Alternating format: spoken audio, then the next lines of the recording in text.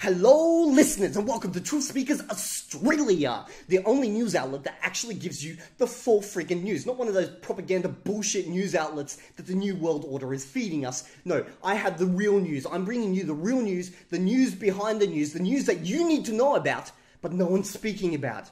The news that just no one knows about. And I've been doing this for 5 years, my friends, and today I have a special guest on the show. This guy is going to blow your freaking socks off. What he has for us today is insane.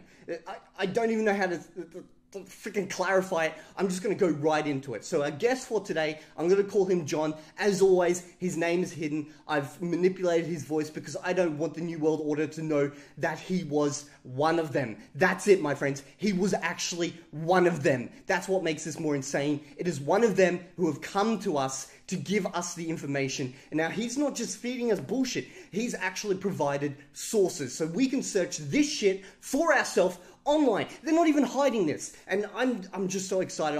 I can't believe that this is finally out there. Okay, so today's story is about this little known movement called the Esperanto movement. Now, you may have heard that word before. You may have heard about this Esperanto thing. It's something that, you know, this idealistic language thing that died off in the 80s or the 60s, who knows?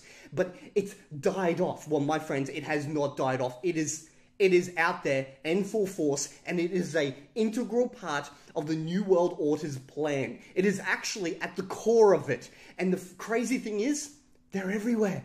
They're everywhere. They're not even trying to hide themselves, and we don't even know it. We haven't even seen them. They have been hiding in plain sight. So I'm just going to pass this on to John. He's going to give you the full scoop of how this all fits together, give you the background on this freaking crazy plan, and just open our eyes, because I have covered so many things in this channel. It is insane that this has not been covered yet, and I have not seen this on any other, you know, realistic news outlet out there. I'm talking about the proper sources, okay? I'm not talking about that bullshit national media stuff. I can't believe this hasn't been covered yet, but you know what? I'm rambling. I'm going to pass this on to John. Firstly, Evil Deer, I just want to say it's a great honor being on your show. I've been listening for quite some time now, but I obviously did not have the courage to speak out as of yet. As you could imagine, there's some strong forces out there trying to stop this type of information getting out. Okay, so I'm going to give you a background, like a bird's eye view of how this all works. So there is a language, but it's more of a movement rather than a language. It's called Esperanto.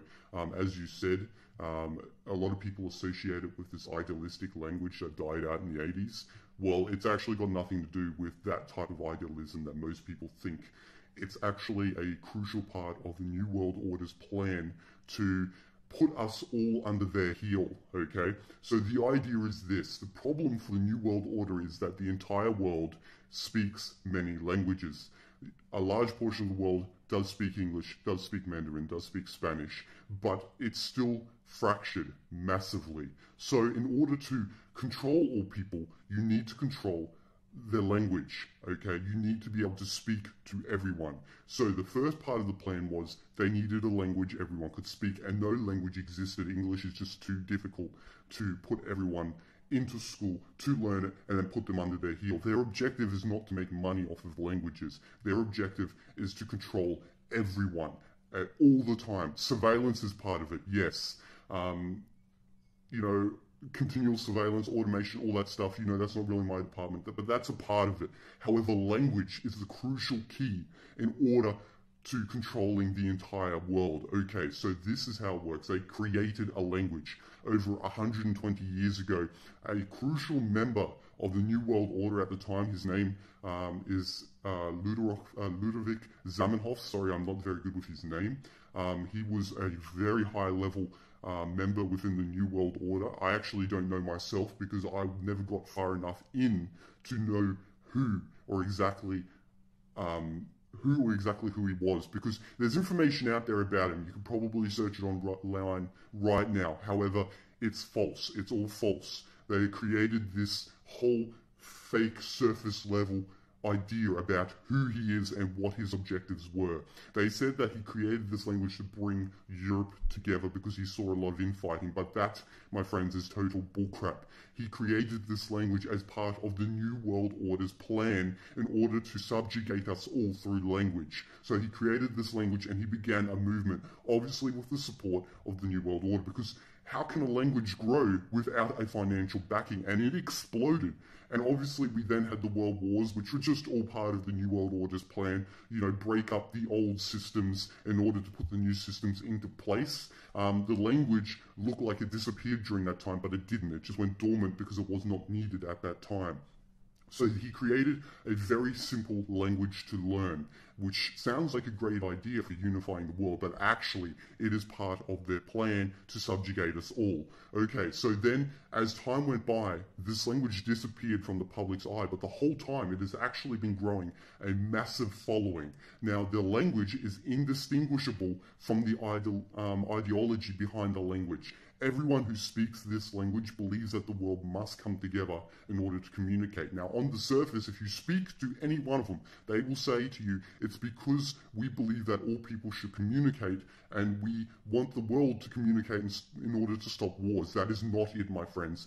It is, as I said, part of the plan to subjugate us all. Now, this wouldn't be so much of an issue if it didn't just suddenly explode within the last year. If you go look up online right now, Esperanto, they're not even trying to hide this information, as you yourself stated. You will see how big it has become within recent times. The Esperanto is even represented at the United Nations. Now, we all know that the United Nations is just a front, but it's the only language group that is represented there. We have countries represented there, but Esperanto itself is represented at the United Nations. If you look up Esperanto and famous speakers, you will see many of those people who were part of the New World Order were actually speakers of this language. It is their secret language for communication, for control. You will see that it's used by the high levels of the Chinese government, by the high levels of the US government, the Australian government, not your standard everyday government official, but the people who really matter, they speak it. Just go look up the Declaration of Human Rights, okay?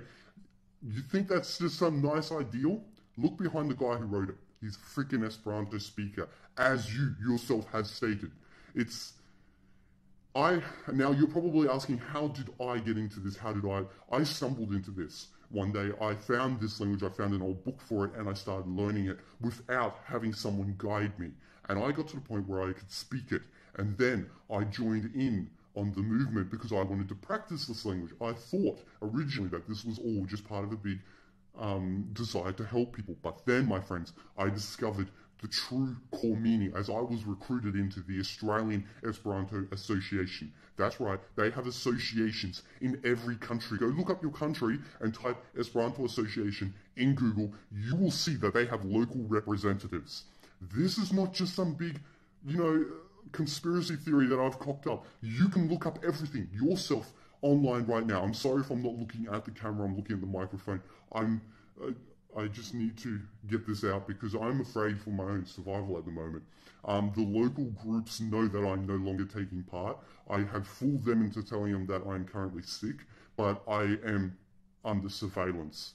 That is no lie. I have seen the local Esperanto speakers watching me from afar. This is insane in its breadth because it's not just a silly idea, it is succeeding.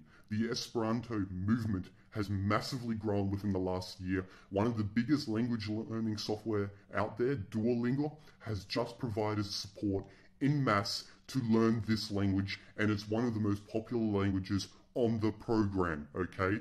And lots of people are just learning this language and going, oh, it's so easy to learn. This is so helpful. We can all get together and help one another.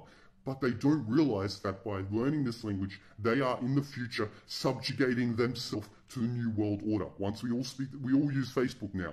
Well, I don't anymore, but everyone uses Facebook. And it just started out as this handy tool that everyone used. Esperanto is the same. It's a linguistic handy tool that everyone just started out using. But now it is growing, and it is part of the New World Order's plan. Look it up myself. I am not lying about this. They are not trying to hide this. They are actually opening up publicly and saying, come to us and learn this language. It is part of the New World Order's plan. Do not fall for it. That is all I want to say for now. Of course, I am happy to come back and give you more information, but my time is limited and I really don't feel comfortable in giving any more information because I've already exposed myself enough in telling you that I am Australian, and they have registered every single Esperanto speaker here. So it's only a matter of time that they can trace me down if I give you any more information. But I don't have to. You can find this out yourself. Just check Google, check Wikipedia, check all of that stuff. You will find it all out for yourself.